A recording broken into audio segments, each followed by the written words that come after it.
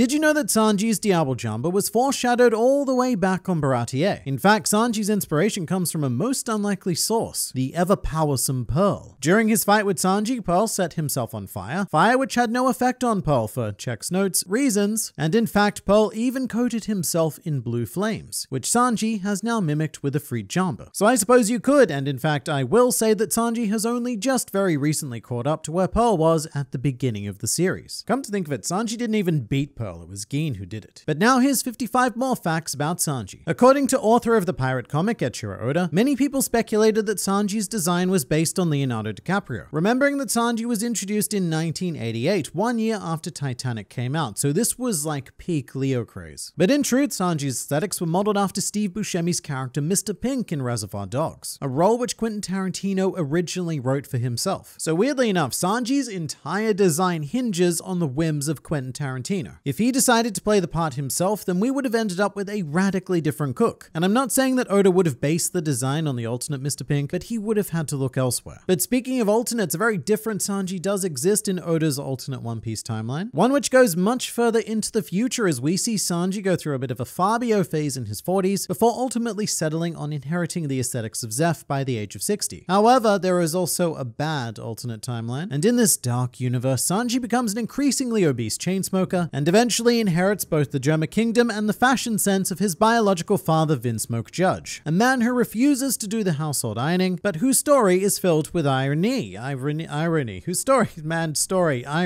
Sanji is the only Vince Smoke sibling who actually inherited Judge's biological characteristics, specifically the blonde hair. The others were so altered by fictional science that, eyebrows aside, they became completely different globs of DNA. And while it took over 800 chapters for us, the readers, to finally be invited to Vince Smoke family dinner, Sanji's heritage was foreshadowed in a multitude of ways beforehand, such as during the Jaya shipwreck, where Sanji lingers on a photo of a woman who reminds him of his mother. Meanwhile, when using a snail phone to contact Crocodile, Sanji used the alias of Mr. Prince, which also makes perfect sense because Sanji is trying to hide who he is. And at this point, the thing it is that he isn't is a prince. In fact, for much of the series, Sanji was the most elusive Straw Hat, and he maintained a lot of this mystique through the radically varied bounty posters, each depicting him in a highly stylized state. My favorite Sanji bounty will always be the hand-drawn one, and we actually know who was responsible for this. A world government photographer by the name of Attach was tasked with taking Sanji's photo, which he did, but he left the lens cap on the camera. And furthermore, Attach was promptly fired after Marineford due to his, quote, 57th instance of forgetting to remove the lens cap. And Attach now works directly for Big News Morgan, so we'll see if his self-imposed censorship continues. Sanji, however, has been a notorious victim of censorship elsewhere though, specifically through the 4Kids dub where they replaced his trademark cigarette with his now, ironically, trademark lollipop, which was actually referenced in chapter 831, where the crew encounter a mirror clone of Sanji holding his 4Kids lollipop. To be perfectly honest though, of all of the 4Kids censorship, I think that this is one of the better moves, because Sanji does have quite an intimate relationship with smoking, and over the course of One Piece we have identified that Sanji is a bit of a smoking polygamist, committing to 2 particular brands of cigarettes, one named King Ground and the other just flat out named Death, which I guess is like the equivalent of naming a soft drink diabetes. Strangely, there is a running theory that Sanji's cigarettes are cursed, because everyone who lights one of Sanji's cigarettes ends up dying. Ace lit one on Alabasta and then blah, he's dead. Pedro then lit one on Whole Cake Island and blah, now he is also dead, with the one and only saving grace being that God Enel unintentionally lit one of his cigarettes on Skypiea. However, Enel also died during that arc, but he was fortunate enough to have an ability to restart his own heart. So the Sanji curse is currently 3 for 3. Now our cook boy is not known for being aesthetically subtle, and one such element is Sanji's insanely detailed blingsome golden lighter. The shape of the lighter is actually a mermaid cradling her tail, which is a pose that would go on to be realized by Princess Shirahoshi. Also, this lighter actually exists and it's made by a French company called Dupont, which, judging by my terrible French, apparently means from the bridge, or of the bridge. I'm not sure which. I'm not good at French. And the process of how this happened is called defictionalization, which is when you take something that doesn't exist and bring it into reality. You should be careful if you want to try and buy one of these lighters though, because they are subject to a lot of counterfeiting. Dupont is sort of like the lighter equivalent of Rolex. Sanji himself does have quite a bit of unique merch though, such as when Shueisha even brought out a Sanji cookbook. It's called Pirate Recipes and it's a legitimately good book, filled with all sorts of fun, delicious recipes with a One Piece twist. Bigger twist now though, because in this video about Sanji, here is Zoro, and we're all familiar with his English translation fiasco transforming his name from Zoro into Zolo though. But did you know that the same thing happened with Sanji, but in French? In Frenchland, Sanji's name was originally dubbed as Sandy, which is how the French manga translated it for a while as well. Although they did eventually correct the name to Sanji, however, it wasn't until Le 67e tome. And while we're here, I guess we should also point out that Sanji himself is French. In fact, il est très français. Because Eiichiro Oda stated that Sanji would be from France in the real world, and most of his attack names are in French. Although post-time skip, a lot of his attacks have been named in English as well. Also, post-time skip, Sanji is a bit of a joke, and for good reason. Sanji is one of Oda's go-to comedy characters, and his trolling once went so far that he looked Sanji's voice actor dead in the eyes and said, "Sanji will never be cool again." That voice actor is Hiroaki Hirata, by the way, and he's quite the humor smith himself, often adopting Sanji's traits as his own. In fact, 1 year on Zoro's birthday, all of the voice actors delivered Zoro a special written message. However, Hirata's message was left completely blank and was held up with a comically displeased facial expression. Alright, really weird kind of mind-effing fact right now. Sanji and Chopper have the same voice actor, technically. Because Child Sanji is voiced by Ikue Otani, who we know better as Tony Chopper, or even much more better than that, we know her as Pikachu.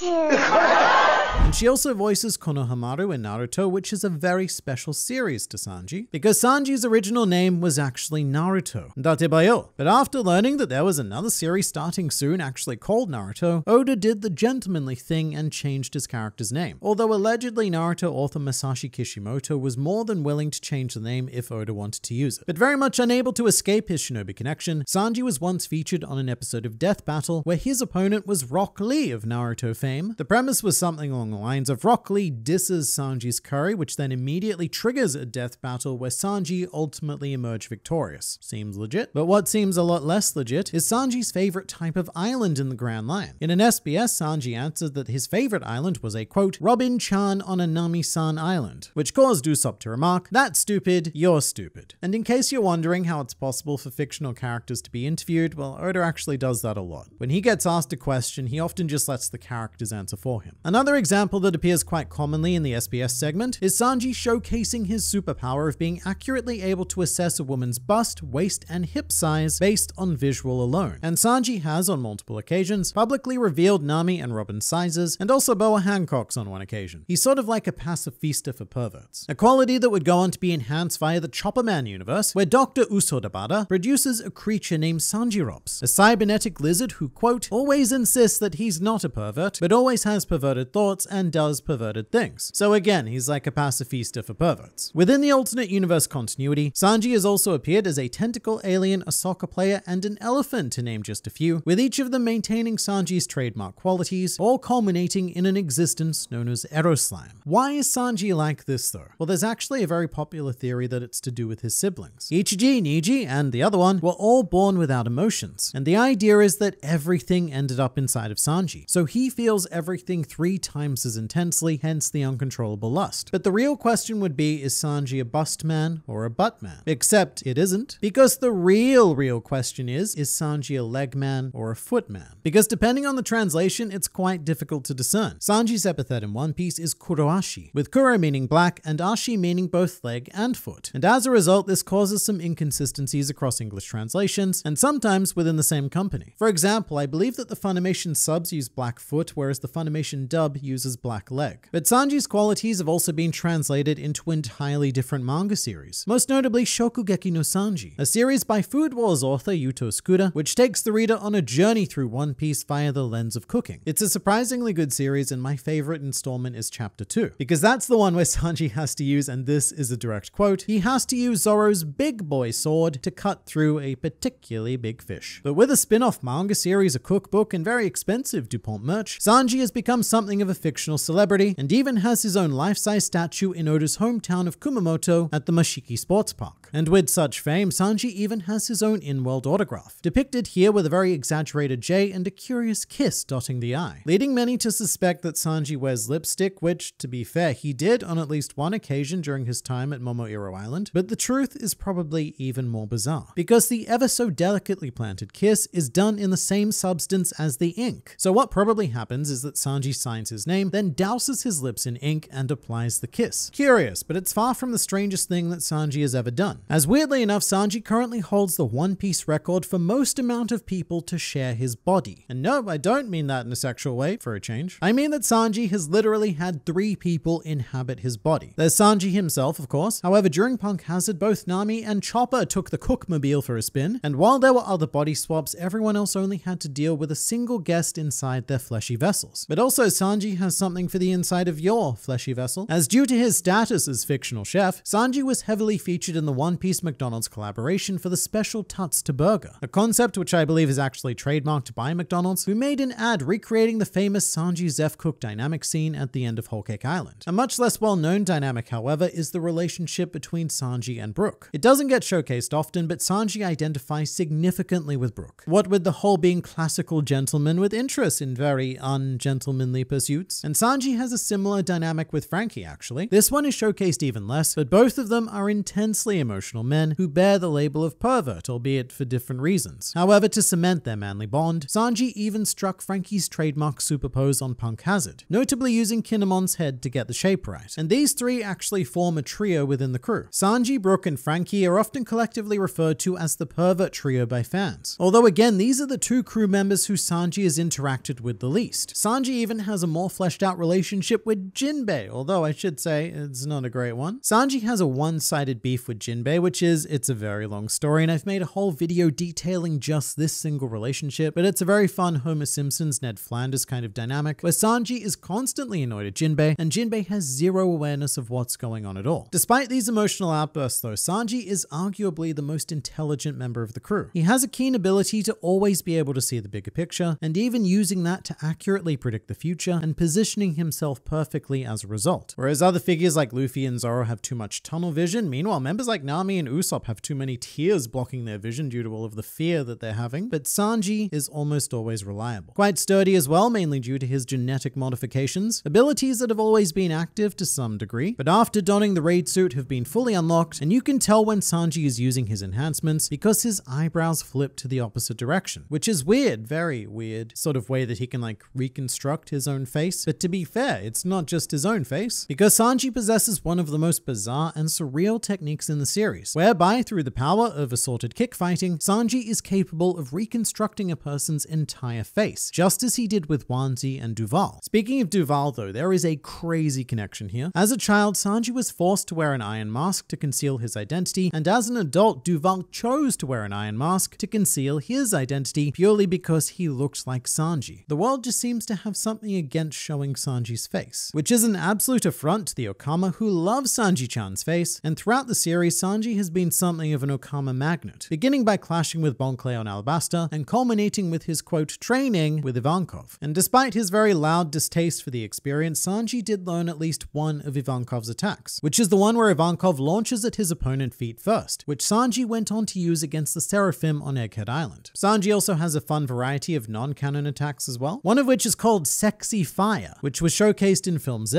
It essentially does the exact same thing that Hell Memories does, except Sexy Fire is born from positive feelings, those positive feelings being primarily Nami. Also, I have to point this out, but Sanji has one of my absolute favorite just dumb attack names in all of One Piece. So you know how Sanji can use moves like Blue Walk and Skywalk? Well, in Unlimited World Red, Sanji adds another of these to his arsenal, which is a fearsome attack called Ground Walk, which is just the most underwhelming name. I mean, I can use Ground Walk. Look, I'm doing it right now. And I guess it's one of those things that probably sounds a lot more impressive in Japanese. Sanji is considered to be quite impressive in Japanese, so much so that he makes surprise cameos in other series. The most iconic of which is undoubtedly Sayonara Zetsubo Sensei, where during class it is revealed that Meru has secretly been reading a yaoi doujinshi featuring the Sanji-Zoro pairing. Let's be real though, Sanji is a figure that has completely transcended Japanese media, and our Straw Hat Cook even made an appearance in the American animated series Moon Girl and Devil Dinosaur, a Marvel series produced by Disney, and thus meaning that Sanji is officially part of the Marvel Cinematic Universe. That's quite the shocking revelation, but nowhere near as shocking as this next one. At no stage in the series has Sanji ever been shown with both eyes revealed. One or the other has always been obscured by hair or hearts or something. There is but one single exception to this, one single and disturbing exception, as during the Alabasta anime, Toei made a bold decision to include with this shot of Sanji with both eyes revealed, which to me just looks like a big old pile of fecal spaghetti, both hideous and confusing. You may also be confused as to why Sanji uses the word Mellerin from time to time, generally when simping over Nami, because what does Mellerin even mean? Well, in Japanese, it means nothing, but in English, it means something. Mellerin is a low-cost imitation ice cream that was made in the United States as a product of necessity because butterfat was unable to be sourced. Now, as for why Sanji uses this to proclaim his love for Nami, well, this becomes a bit of a linguistic mess, but it serves as a combination of the word mero, meaning love, and the word tangerine, meaning tangerine. And I don't know if that provides you with more or less context, because sometimes Sanji's whims they're a bit incomprehensible, but other times they are as clear as glass noodles. For example, Sanji's philosophy on not harming women is so profound that in the Pirate Warriors game series, Sanji is literally programmed to be unable to attack female characters. And this is such a detriment that the developers had to add a warning box informing the players of female enemies if they select Sanji. We do have a bit of a slight problem though, because Sanji may have actually broken this rule. The Sanji conundrum goes as follows. Would Sanji harm a woman to save a woman? And in this case, we have a case study, and the answer may be yes. As when Big Mom attacked Reiju, Sanji blocked her attack with an attack, and then went on to tell Luffy not to fight because, quote, I'm doing it. Thus leaving us with 3 words. Sanji, fight, woman. And yes, you could argue that it was only a block, an attack used as a block, and to be fair, this is our only example of Sanji gray area in the series. However, he is subject to a flat-out continuity error though, as in chapter 464, Sanji reveals that he has read the Devil Fruit Encyclopedia. And that's a problem, because in chapter number long time ago on Baratie, Zeph had to explain to Sanji how Devil Fruit uses functioned. Oh, and also Sanji made his famed claim on the 10th anniversary of One Piece. And I actually have this issue of Weekly Shonen Jump because Luffy has a nice gold hat. If we go through it, I bet we can find the exact spot. And here it is, Sanji claiming to have read the Devil Fruit Encyclopedia. And as a bit of a bonus, here is Absalom calling Sanji a pervert. Meanwhile, probably the most interesting thing about Sanji is that after 55, finding cool facts about Sanji gets very tricky. So much so that in a list of, quote, 100 mind-blowing facts about Vinsmoke Sanji, they had to resort to the following. Vinsmoke Sanji is a fictional character in the One Piece manga and anime series. Wow, mind blown. But that's 56 facts about Sanji that you may or may not have known.